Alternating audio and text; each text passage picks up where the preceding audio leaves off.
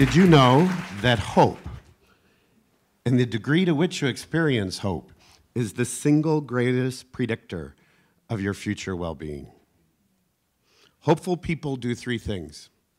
They see a bright future ahead of them, they can find pathways to that bright future, and they can handle any obstacles and frustrations that get in their way as they walk that path. The Hope Champions Network in Omaha is creating a community where everyone experiences hope. My name is Scott Butler. I'm the Senior Director of Prevention and Early Intervention at Project Harmony, which is the child advocacy center that serves the greater Omaha area. That spans eastern Nebraska, parts of eastern Nebraska, and 16 counties in southwest Iowa. Our story actually started in 2015. A group of local community leaders came together concerned about the impact that trauma was having on families in our community. They were mostly concerned that many of the professionals working with those families weren't making the connection between the experiences of their clients and traumatic stress.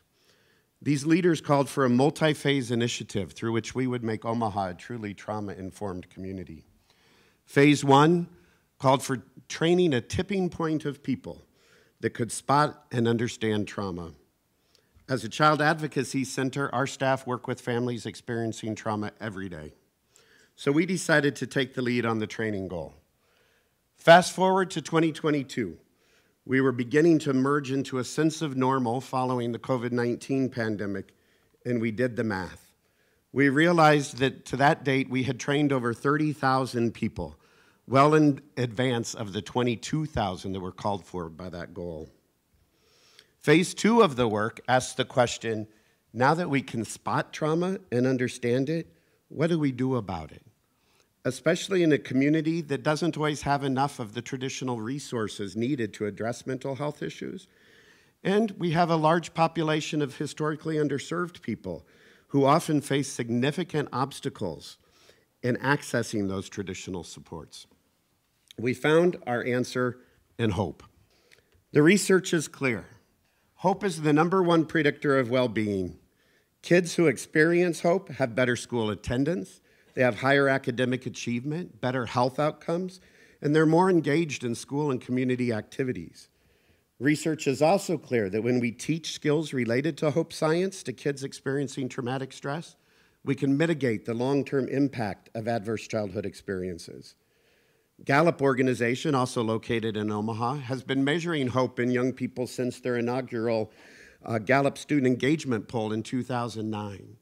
Since that date, they've been telling us consistently that while hope is the #1 predictor of future well-being, fewer than half of our nation's youth are hopeful. Our Hope Champions Network is changing those statistics. We launched in May of 2023. The Hope Champions Network is a train-the-trainer model that equips people to be hope champions. Hope champions are people who can look at their work that they're doing through a lens of hope science. They can identify where they're building hope and where they're ripping it down. And they can identify ways to further infuse hope science into the work they're doing. Our champions are also trained to deliver 8 hours of professional development to anyone in their sphere of influence on the topic of trauma and hope. While our initial focus was on one local school district, demand quickly grew. We now have over 200 Hope Champions who span from upstate New York to Las Vegas, Nevada. They represent a wide range of professions, including educators, law enforcement, mental health practitioners, faith community leaders, those working with homeless populations, medical providers, and those working in rural communities that often lack access to traditional health services. Our champions have already trained over 1,000 people in their own spheres of influence. And following their training, 97% of them report believing that implementing hope science in their work can have a profoundly positive impact on their community.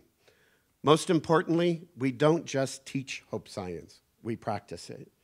So when we think about the future, we see communities of hope. Our pathway to that bright future is creating hope champions across all sectors of the community. And we'll overcome the obstacles and frustrations we encounter on the way through the collaborative efforts of our Hope Champions. Please join us in being Hope Champions.